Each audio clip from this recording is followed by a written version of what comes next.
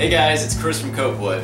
In today's video I'm going to show you how we made this wood burn growth chart ruler, and all it takes is a basic wood burner. Got this from Michael's. Some stencils for numbers, I think that's from Michael's too, and then I've got a template you can download and print online that shows you how to do the spacing and the links for all the tick marks here. And other than that, it would just be whatever finish you want to put on it. So for us, we made a blend of our own stain. We were doing a lot of trial and error on the back here on what stain color we liked, but on the side I'll show you what we actually went with for the blend here. So this is a great project if you're trying to do a nice custom gift for somebody. You know, we've been making a lot of these over the years, and we've done it both in the wood burned method as well as using vinyl decals. Vinyl definitely goes quicker, but to me, I just like the look that comes with the character and the texture you get using the wood burner. So don't be afraid if you've never used a wood burner before. Very basic, and we'll show you what it looks like in the video. So check it out.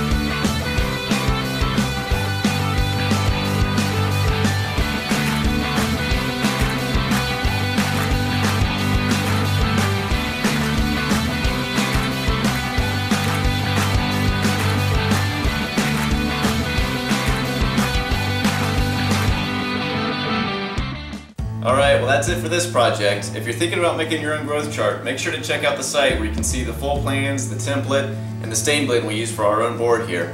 And if you like what you saw, please give us a subscribe so you never miss another project. See you next time.